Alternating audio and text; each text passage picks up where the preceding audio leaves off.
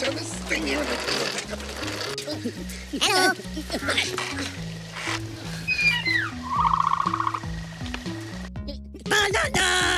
Aluminum foil for our armature.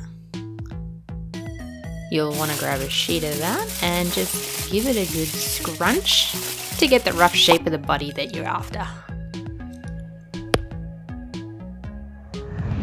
Next, you'll want to grab some aluminum foil, sticky tape. Now this is an extra step, but I find that it prevents bubbling in the clay. So grab some of that, peel it apart, and just apply it to your basic armature, like so.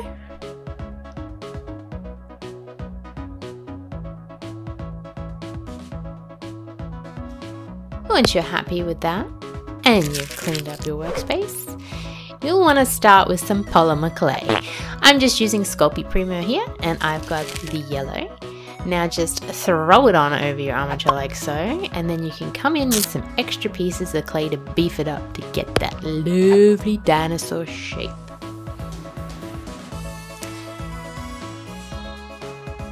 Here I'm using my most favorite tools, my fingers, to give it a nice smooth out. You don't have to be too perfect here.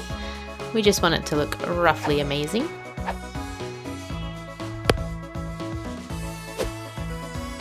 Next, we're going to start working on the limbs. So when I do this, I actually use my pasta machine at size 2 and measure out some balls. That way they're all about the same shape and size. The first ball will be the head of the dinosaur with some beautiful aqua eyes. You'll want 2 of those. Just push them in there and give some eyebrows to make him super cute. Next, you'll want to hack open that little face of his and give him a nice big cheesy smile. I've got my silicone tip tool here with a rounded edge just to give him that like uplifted cheekiness. And when you're happy with that, just make sure that if you're adding any cute accessories that they're going to fit appropriately later.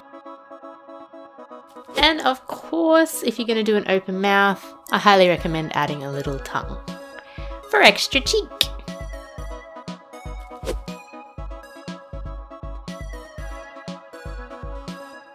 Now he's going to want to breathe some air, so I've just got my ball tip tool here and I'm poking in a couple of holes. And a final check to make sure that spoon still fits in his chops. The next part is working on the limbs. So for the first one here, I am working on the front arm. So just get your rough shape, and then I've cut in a couple of slots here for the claws. Using my silicone tip tools here as well, I am using them to get the shape of the actual claws themselves and the little meaty bits in between these little fingers. Just keep playing with it until you're happy with how it turns out. I actually have a full tutorial on how to do this effectively over on my Patreon.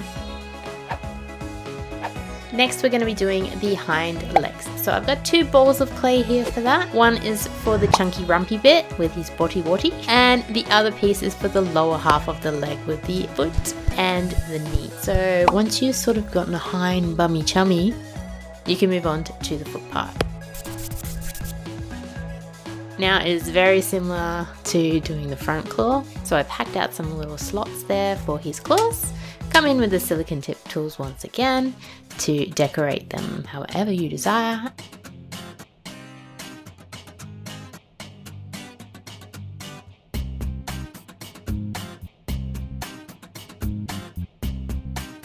And I've given him a little dew claw as well on the back. Once you're happy with all of the detailing on that, you can attach it to his rumpy chumpy. And you'll want 2 of those. Just testing to make sure they walk nicely. Okay. Time to assemble. So head on first. And then attach the rest of the limbs. Ta-da! I think he looks pretty darn adorable. This is why I love this positioning too, because you don't need to use an armature in the limbs. Okay, now time to banana him up. So I've just got some extra pieces of clay here, which I'm using as the peel banana effect. And of course, to give that distinction between an open banana and the peel, I'm coming in with my beloved pan pastel in a pastel yellow shade and just covering the entire face, the insides of the peel and his chest. And then coming in with a dark brown pan pastel to do the dirty little splotches that you'll find on a ripened banana.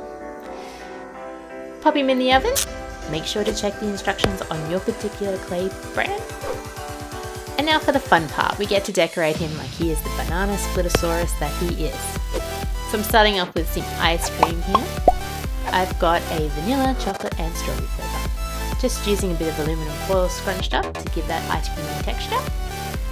And using some liquid Sculpey just to attach the flavors onto his back. Make sure to attach them properly so they don't look all out of place, and I'm just using a dental tool here to do so. Next we're going to create a little bit of a waffle slice, or a cracker or a chip, or whatever you call it in whatever country you're from. Just using a little square tool here.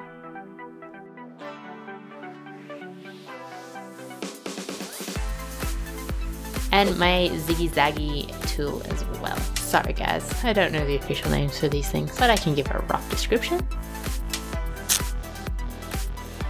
Pen pastels once again, and just lightly dust over that so it looks all nice and baked up. And you want to bake that piece too so it's nice and hard, so when we come in later we can push it into the ice cream. And no banana split is a banana split without some little cherries on top. So since this is supposed to be a Dilophosaurus, I'm doing 2 cherries on top to represent the little lumps on their heads, and a 3rd cherry for the archery. Using some flexible armature wire that I happen to have laying around in black, I've just cut off a few pieces to make the stems on the cherries.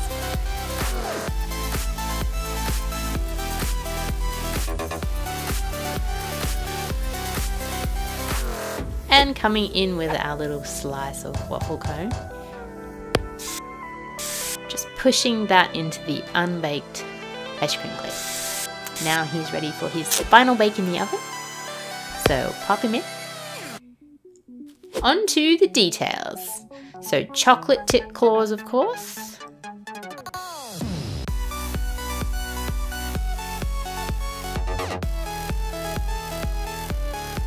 And a little bit more detail for those little banana spots.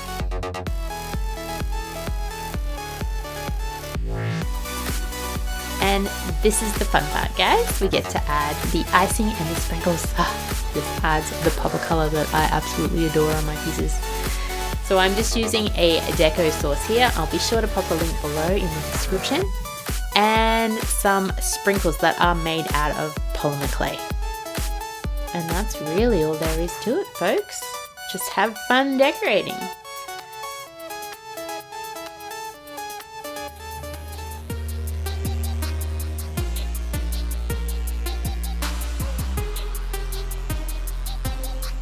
And on to the glam shot.